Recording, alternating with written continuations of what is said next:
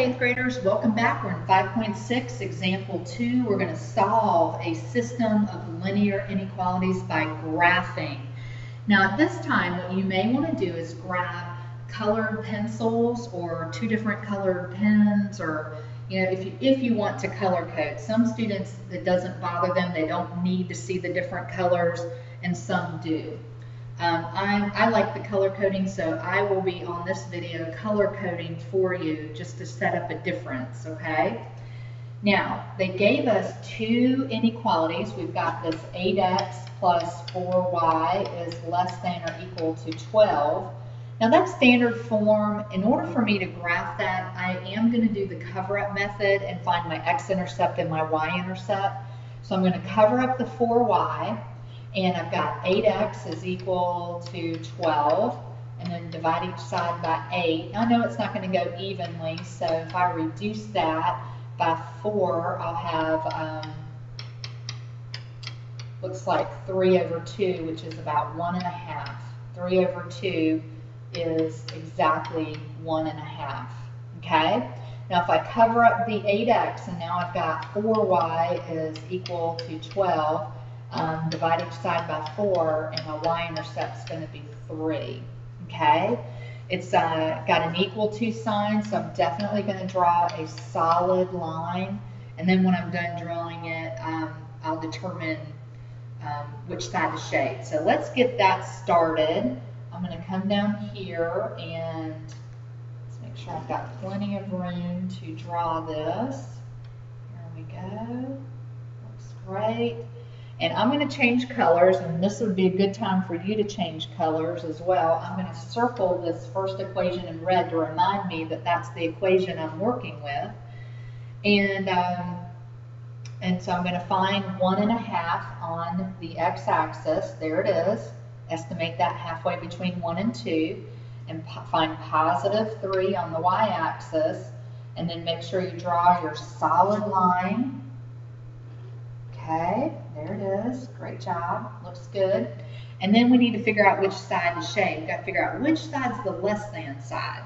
So you know me, I like 0, 0. So I'm going to plug in 0 for the x. So there it is. And 0 for the y.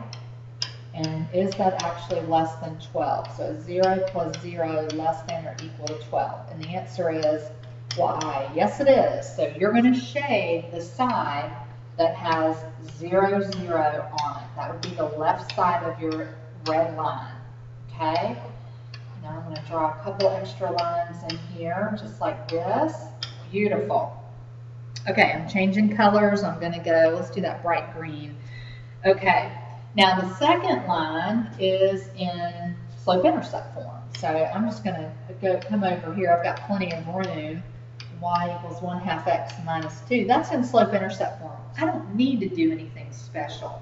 My y-intercept is at -2, so I'm going to mark it with my next color, my new color, and then I'm going to use my slope to find other points. So up 1, right 2, up 1, right 2, up 1, right 2, or I could have gone down 1, left 2. I could have done that too.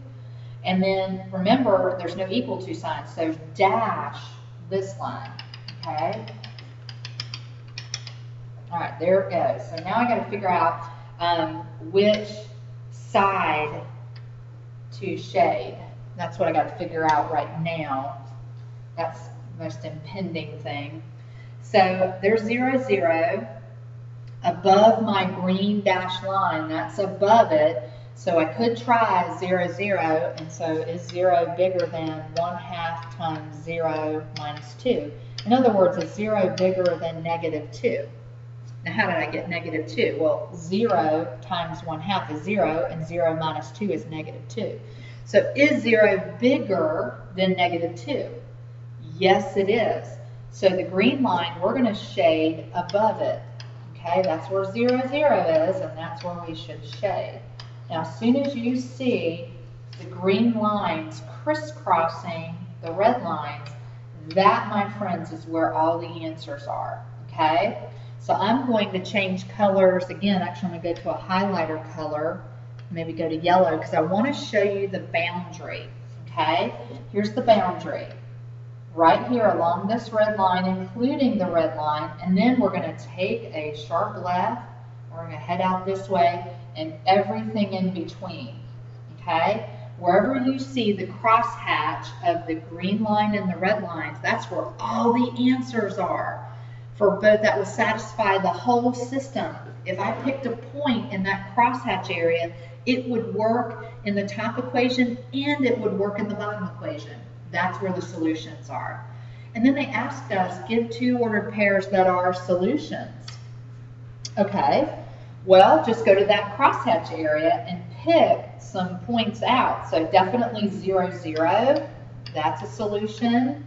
I'll mark that.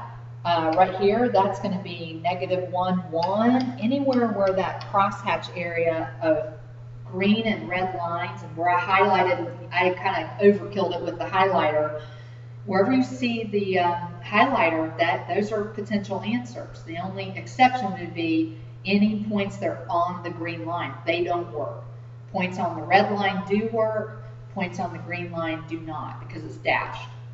Now, the other thing that they asked us, these are solutions, they asked us to find two that are not solutions. So pick any points that are not in that double crosshatch area that I've highlighted yellow. Go anywhere you want, okay? I'm going to change to blue to kind of show this. That's not in the double crosshatch area, neither is this, neither is this, neither is this. So you have lots of opportunities, lots of choices to choose from. Neither is this right here on the x-axis. So pick anything.